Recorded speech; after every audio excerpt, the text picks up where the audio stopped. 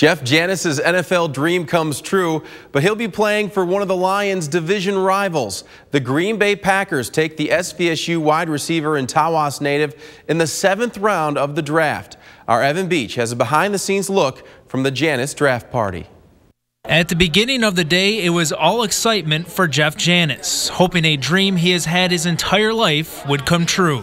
Yeah, I'm a little anxious, but then again, I'm just excited to, hopefully a team takes a chance on me. Unfortunately, as the picks and rounds went by, the nerves began to set in. Well, the Lions took a pick I wasn't real happy with. I think a lot of the whole crowd kind of, you heard their emotions, and it's like, what the heck?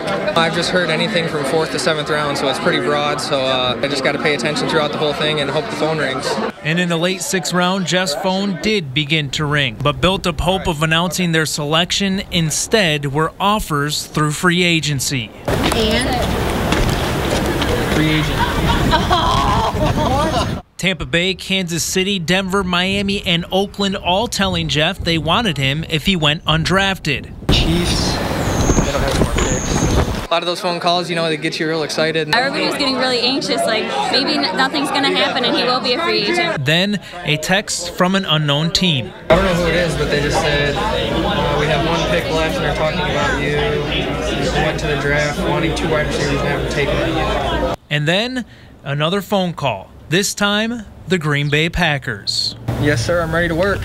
Thank you very much for the opportunity. I really appreciate it.